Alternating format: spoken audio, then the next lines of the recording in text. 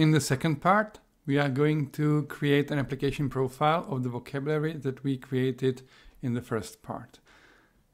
We presume it is published on the web, so we take the URL of the published specification and say that we are going to profile it. We name the profile, we add the description, and again the base IRI of the class and property profiles created in this application profile.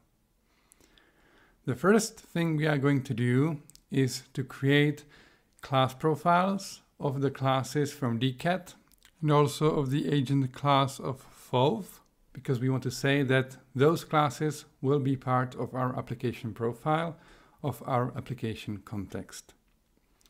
So we create the class profiles.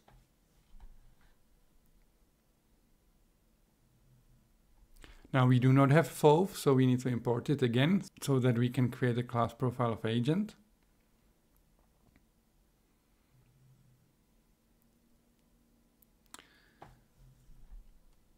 Now we can go and create attribute profiles. Now you'll see that we create two profiles of title. This is DC terms title, and we are going to change the name under which we see DC terms title in our application profile, and we are going to create two attribute profiles of DC terms title, one for resource and one for distribution. And each profile will have a different name, and we also set the range cardinalities and the ranges, the data types, to RDFS literal. So now we create the distribution title, which is another attribute profile of the same property DC terms title. But we have a different context, distribution, and we want to say that the name here is distribution title.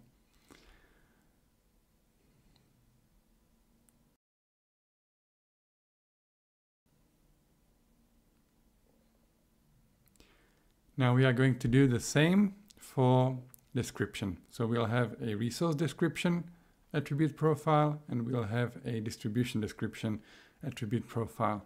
And again, we are going to name the profile differently for each occurrence, and we set the range and the cardinality that is applicable in our application profile.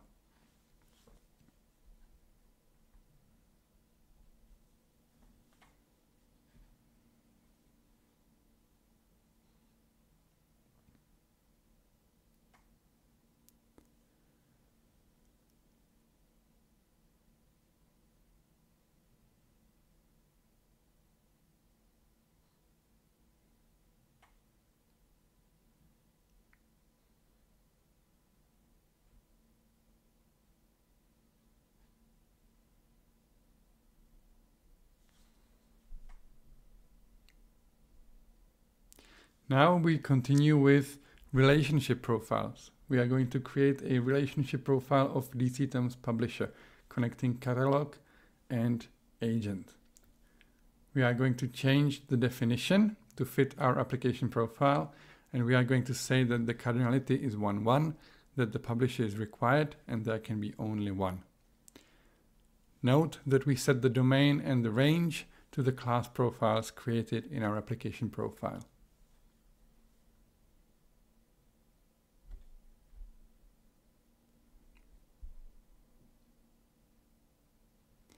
We are going to do the same for DCAT distribution, connecting a dataset to a distribution class.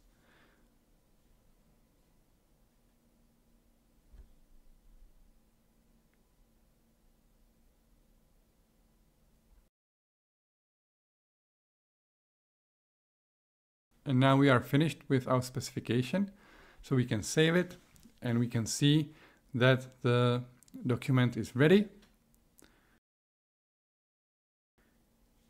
It lists all our class and property profiles, and it links from these profiles to the profiled classes and properties in the original vocabulary documentation.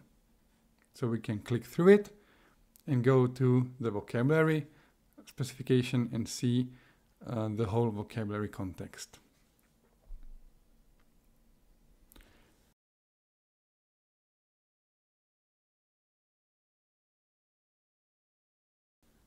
Now, the application profile in a machine-readable way is described using the data specification vocabulary as a machine-readable RDF-based file. It is again attached to the specification and will be published with the specification on the web.